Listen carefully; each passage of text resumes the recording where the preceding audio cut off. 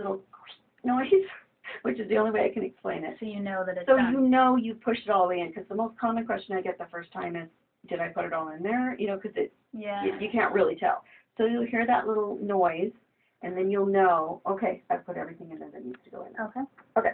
So now we're all nicely loaded and ready to rock and roll, but we're going to talk about where we're going to do this on your leg.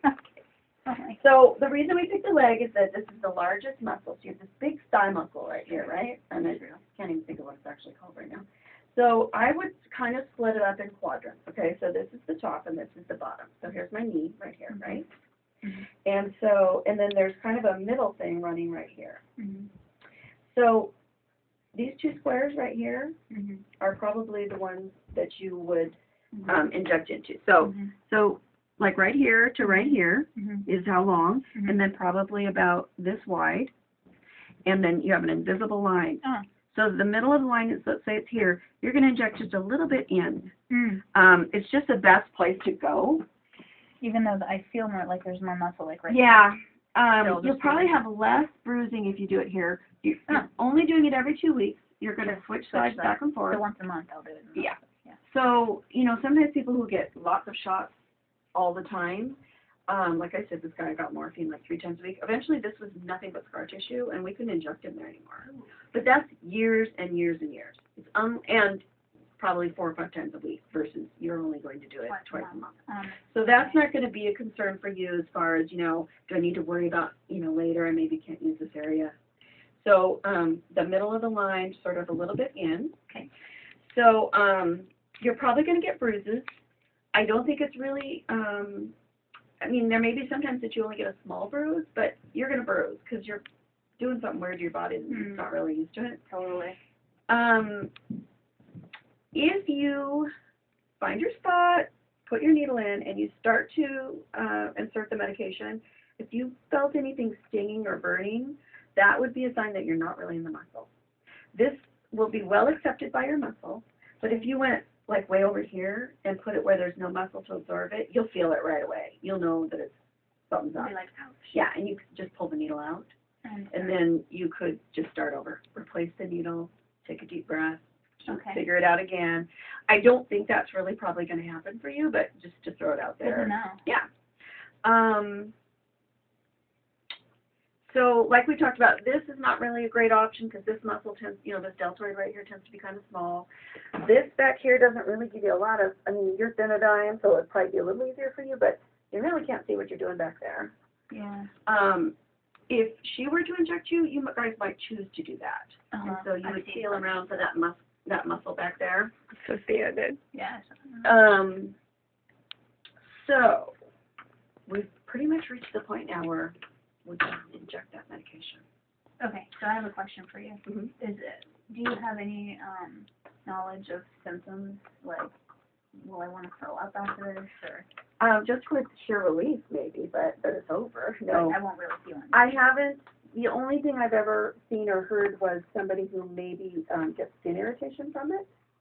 But I won't feel. I don't think you'll feel anything. You may feel when you get done. I mean, your adrenaline's kind of going right now because you're really nervous about doing this. So you may feel a little weird because, you know, when that stops happening, you're going to maybe feel a little, you know. But I've never had anybody throw up or anything. Okay. Never, It'll ever. feel wonderful. You know, I think you'll be surprised that you probably won't feel it much at all. Good. That's great.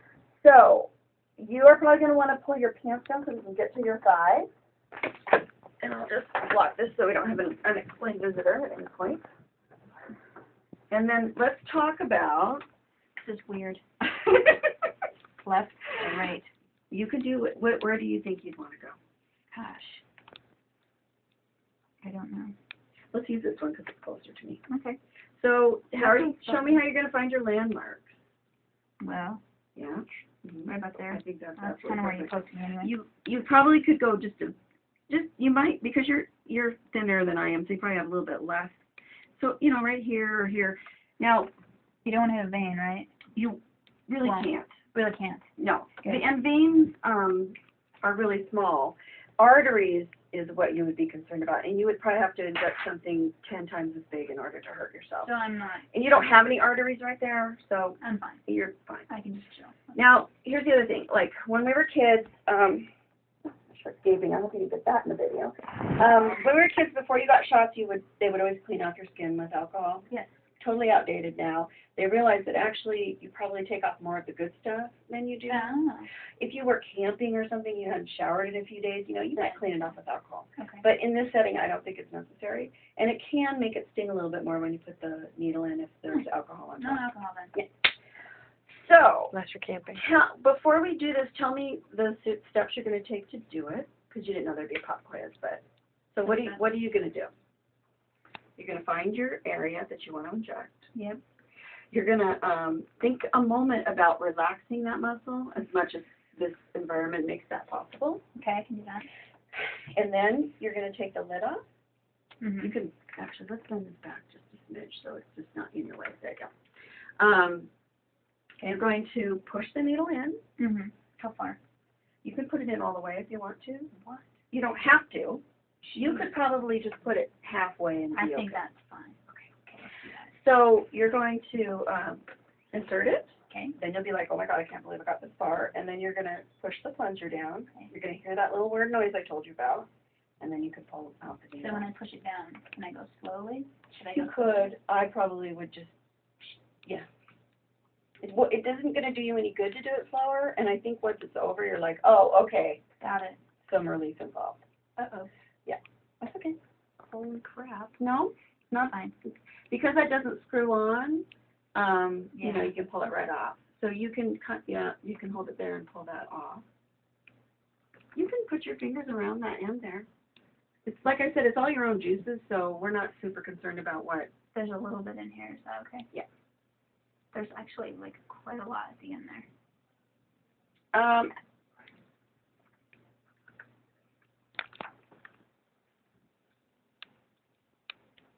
Nope. So You're fine. Yeah, whatever's in there can just be in there. Oh, sorry. So get your bubble up there. Perfect. Bubble. Okay. Okay. Take a couple deep breaths because we're getting closer. Okay. And before you stick it in, you want to think about letting that muscle get relaxed. People are a lot less And then sore down. later. Yeah. While I'm instructing you. And, I like you it. know, we're taking your movie and the whole bit. So show me with your finger where you're going to put the needle. I think that's a perfect spot. You right do. there. Yeah. Okay. Right in here. Mhm. Just right here. Yeah. Absolutely. Just stick it in. Yeah. Huh? Stick it right in there. This is weird. I know. But it'll never be this weird ever again. Okay. So 1, 2, So they just like this? 3, go. Okay. Okay.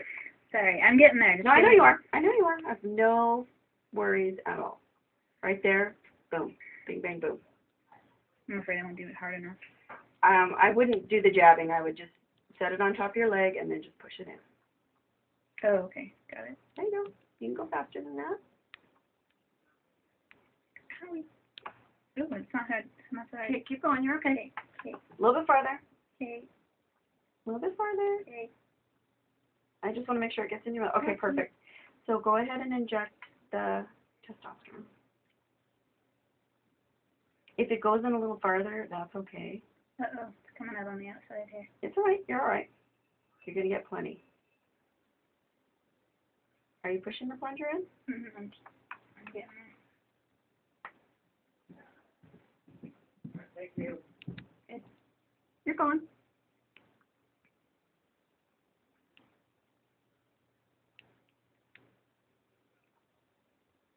Is it really hard to push it through? Okay.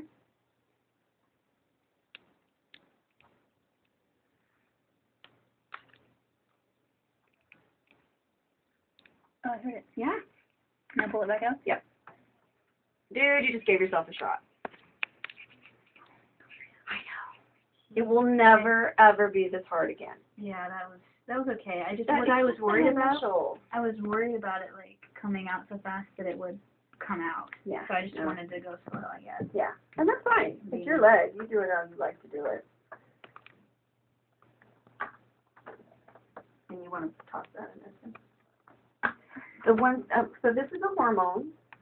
So the same way I would tell people don't throw your diabetic medication in the toilet or bury it outside, this needs to be properly disposed of as well. So anything that's left in the syringe needs to go because, you know, they're finding all these hormones in our water and stuff. So it's a personal, yeah, it's a personal worry of my own.